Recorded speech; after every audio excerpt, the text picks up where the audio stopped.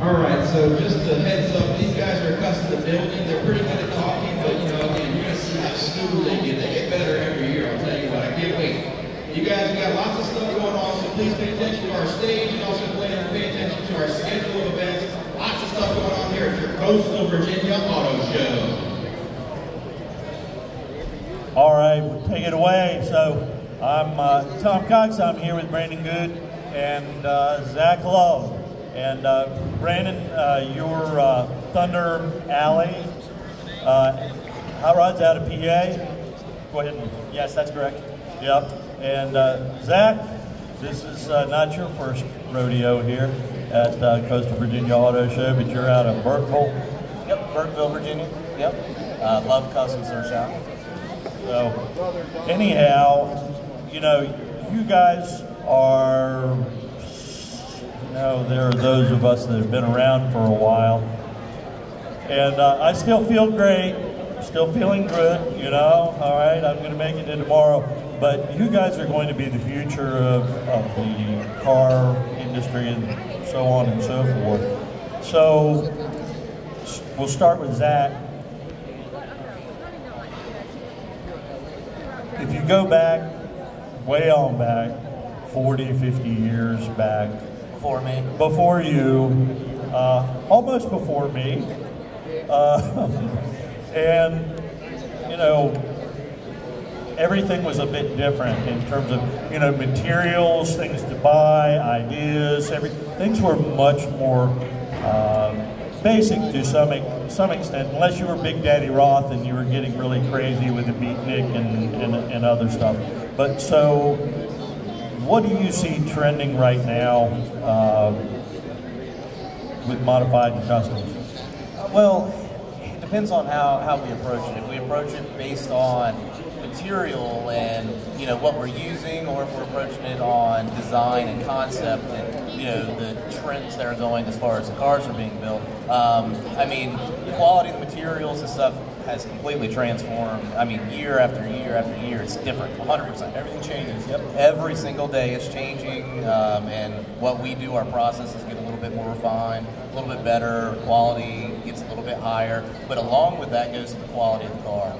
The one thing that I see right now is the quality, the craftsmanship, and the attention to detail is growing tremendously. I mean, every year you come out and you just see something and you're like, wow, okay, that's next level, even from what we thought was next level last year.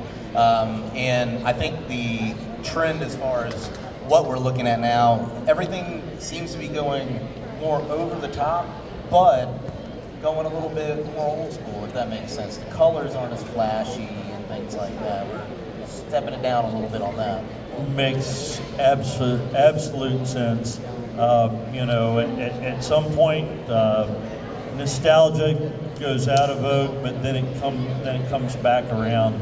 It's even with some of the resto mods, you know, they're spending big bucks to hop up original Lincoln V12 motors. I mean, it's costing crazy money to get that done because it all has to be hand fabricated because it's not off the shelf.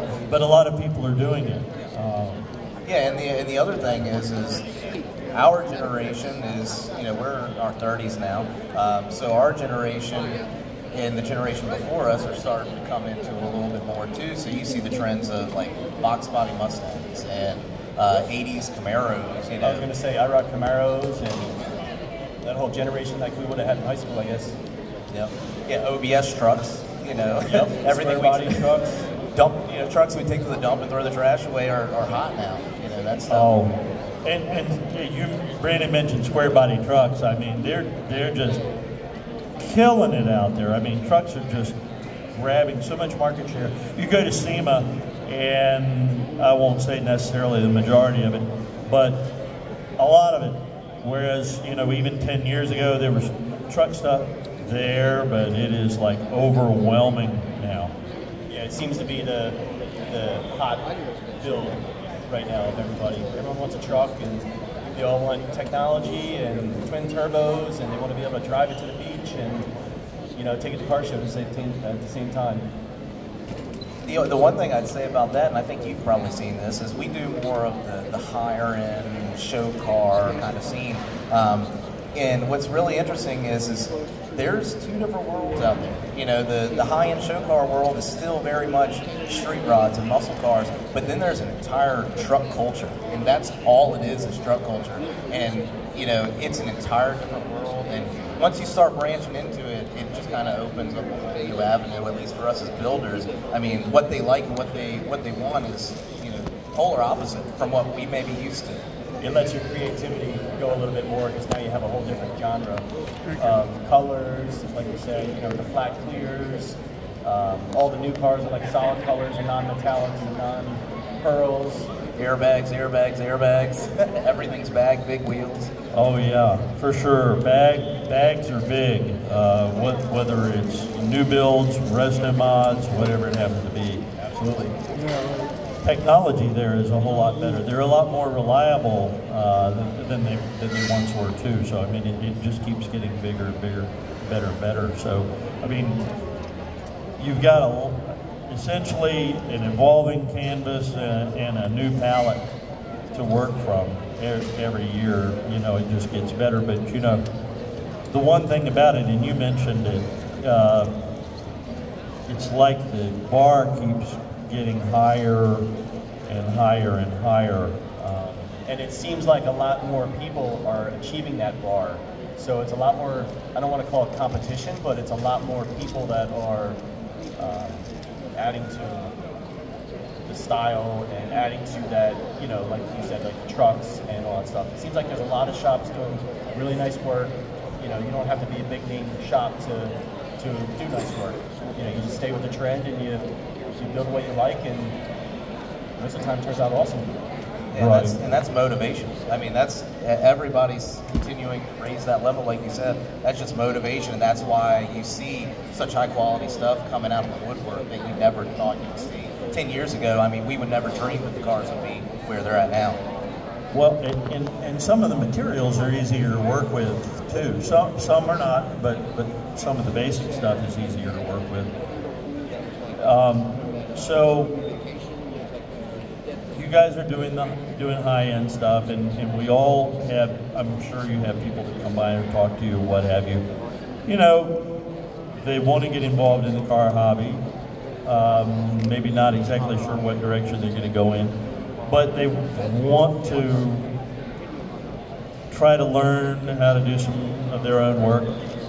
Vocational training is almost still non-existent out there in the public school sector. It used to be pretty heavy, not anymore. So, you know, that's harmful. I guess people don't have the experience with working with their hands that they once did. But, you know, people can learn to work. And I'll add it to that too. It seems like the Votech school will kind of get you into the field, but I feel like you have to actually have the drive and, you know, the work ethic and all that stuff to actually get to, you know, the level that we're talking about. You know, it's not something you just learn at school. It's got to be a passion. It's got to be in your blood. It's got to be something you really like doing. I'd agree with that 100%. I mean, you know, I wish that we had more comprehensive Votech schools out there. I mean, I know for me, when I hire somebody and they've been through a class, I mean, most of the time there's not a lot of benefit to it. I would say, honestly, if somebody's trying to get into this industry, find a shop that's willing to train you. Go sweep floors, go do something, and actually put forth the effort, because that's going to get you a whole lot further. You're going to learn a whole lot more, a whole lot faster, and make money at it. And the reality of it is it's a needed position these days. Entry level into the industry is something we're lacking, and there's so much opportunity there. I thought you meant the trash guy taking out the trash and sweeping the floor.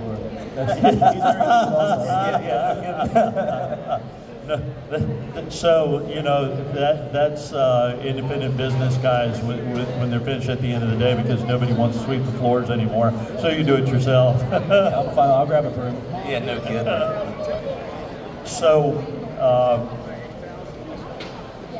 you go back, you know, when I used to go to shows like this, you know, back when, you know, when we had the Virginia Beach Dome, if there are any long-time Virginia Beach folks here, I went to the Virginia Beach Dome to see the World of Wheels, and a lot of lead sleds in That was there. Cecil Prophet's show, wasn't it? Yes, yes. And, you know, I don't know. I was 6 years old, 7 years old, something like that. But, you know, the lead sleds were popular. Then they sort of just vanished.